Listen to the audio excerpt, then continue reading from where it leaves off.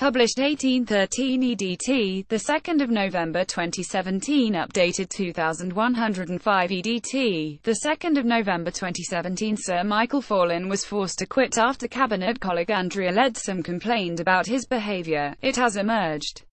Tory sources said Mrs. Leadsom, the Leader of the Commons, complained directly to Theresa May about vile language used by Sir Michael towards her at a parliamentary meeting 6 years ago.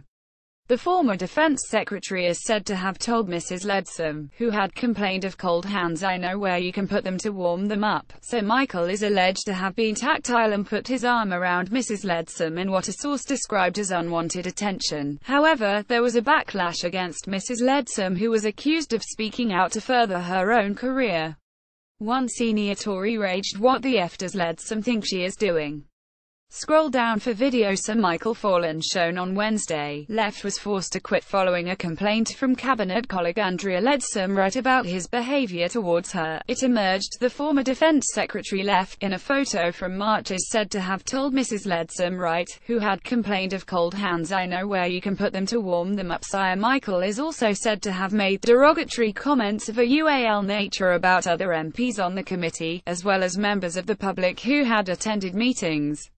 A source close to Sir Michael said he categorically denies saying something as appalling as "he knows where she could warm her hands." The revelations came as Labour MP Kelvin Hopkins was suspended following claims he sent inappropriate text messages to a 24-year-old activist. Commons Speaker John Bercow called on party leaders to produce plans to tackle UAL harassment. Scottish Tory leader Ruth Davidson called on Mrs. May to clear the stables at the top of the party. Mrs. Leadsom's complaint is said to be central to the Prime Minister's decision on Wednesday night that Sir Michael should resign. The sensational revelation that one cabinet minister asked Mrs. May to sack another will fuel fears that the Westminster scandal could tear the government apart. Sir Michael is alleged to have been tactile and put his arm around Mrs. Leadsom, shown leaving Downing Street on Tuesday in what a source described as unwanted attention. Sir Michael Fallon sensationally resigned as Defence Secretary with his wife Wendy yesterday, before revelations about his conduct around Mrs. Leadsom left surface. This is the letter Sir Michael Fallon sent to the Prime Minister announcing his resignation. The Prime Minister said she appreciated the characteristically serious manner in which he had considered his position. Mrs. Leadsom made the allegation to Mrs. May on Monday. Hours later, with the PM sat beside her in the Commons, she told MPs that ministers should face the sack if they were found guilty of behaviour that made women feel uncomfortable. Her intervention sparked a series of crisis meetings in which Mrs. May, Chief Whip Gavin Williamson and Downing Street Chief of Staff Gavin Barwell tried to establish the truth and agree a way forward with Mrs. Leadsom and Sir Michael.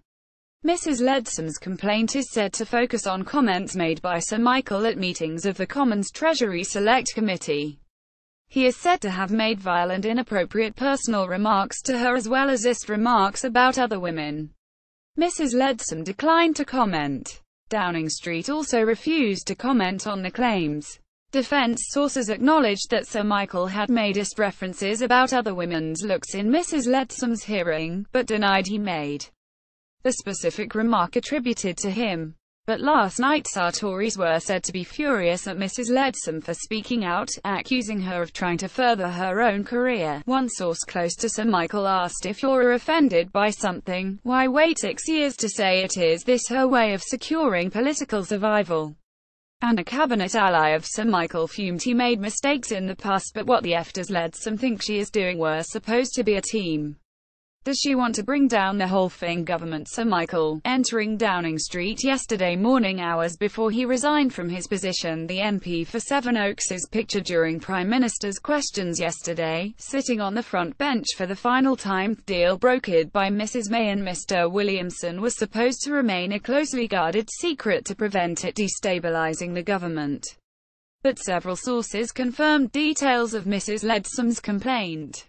Sir Michael admitted on Monday evening that he had touched the knee of journalist Julia Hartley-Brewer at a boozy dinner at the 2002 Tory party conference.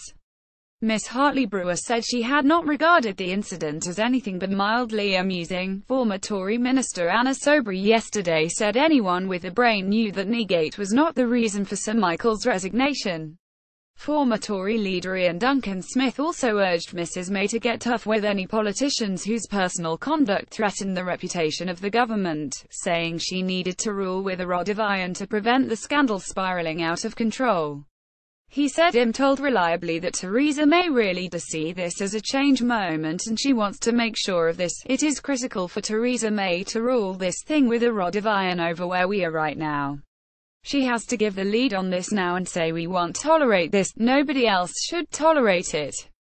Defence sources tonight said Sir Michael had told the Prime Minister pictured together in the Commons he could not guarantee there would be more incidents like Julia Hartley-Brewer. This is time for us to say in any institution this kind of abuse of power cannot in future be tolerated. Speaking after a meeting with Mrs May, Miss Davidson said a clear-out is going to happen and needs to happen in the next few weeks, months and years. She added that the PM was going to need some pretty big shovels for the Augean stable, a reference to the mythical task set for ancient Greek hero Hercules.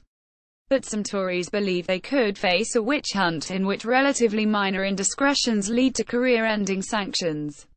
Boris Johnson was cornered by the BBC yesterday and asked whether his personal conduct had always met the standard expected of cabinet ministers.